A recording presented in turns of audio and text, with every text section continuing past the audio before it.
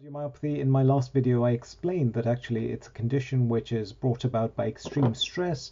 But the interesting thing is that if you put the patient on medications, the echocardiographic ultrasound appearances of the heart appear to normalize after about 3 months.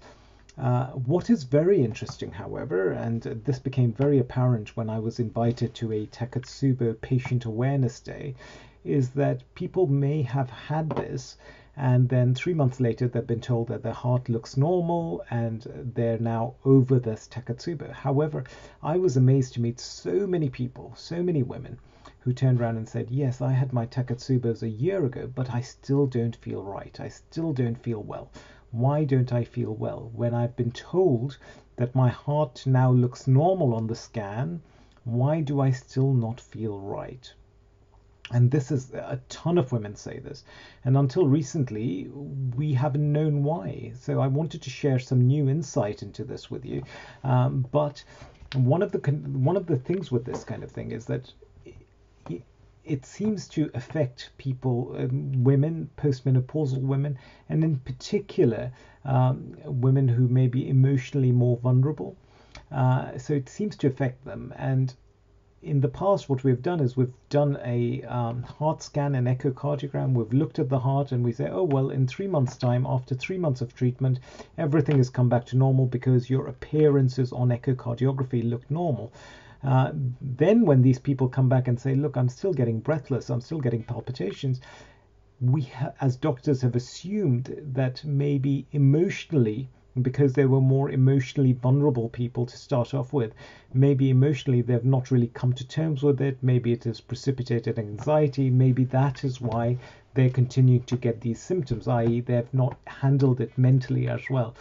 This is what the traditional thinking was, because in some ways the kind of patient group that this was affecting were people, you know, who were more prone to stress, etc. However, what is really interesting is that there was a really interesting paper that was published in the Circulation Journal towards the end of last year, 2017. The lead author is Caroline Scally, Scally. The last author is Dana K. Dawson, Dawson. It was in Circulation Journal, and I'll put the link at the bottom. But what these people did was they looked at 37 women who had had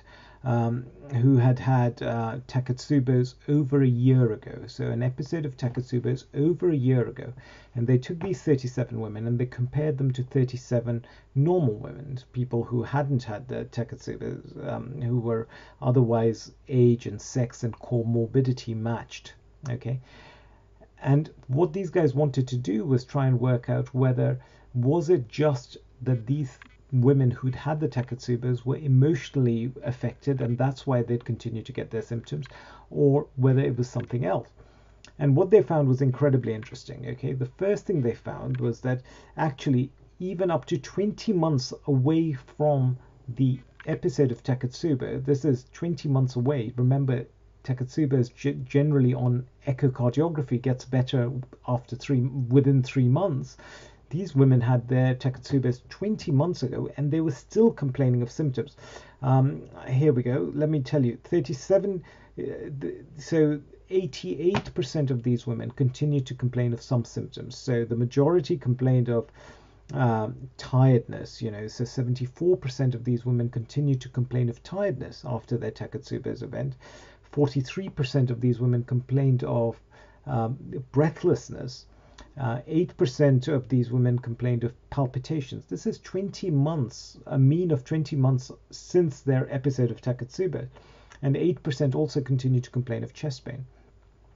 So the question was why? And what these guys did is they did some more sophisticated measurements of the heart function using MRI scan, using echocardiography, and they also made these women exercise, and they compared them to 37 women who had never had Takotsubos.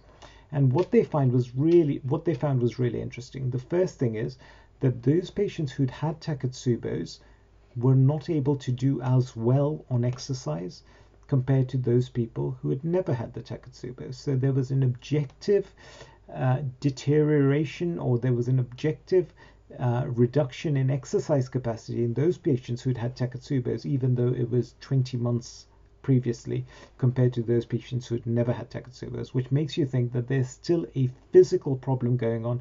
It wasn't all in their head. The second thing which was very interesting is that actually when you start studying their heart in a bit more detail using MRI, using echocardiography, but more sophisticated measures of echocardiography, we found that their hearts were still, these authors found that their hearts were still not normal.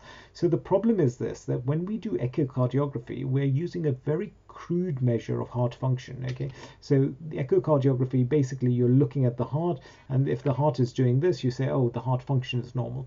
But the heart is a more complex structure than that. The heart is not just doing this. The heart also longitudinally contracts. Okay, so it's contracting like this.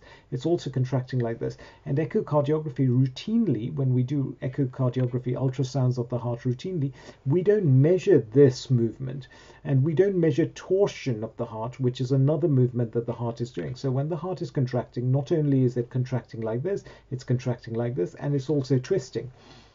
When we do echocardiography, all we're looking at is this movement. We're not really looking at this movement, and we're not looking at this torsion.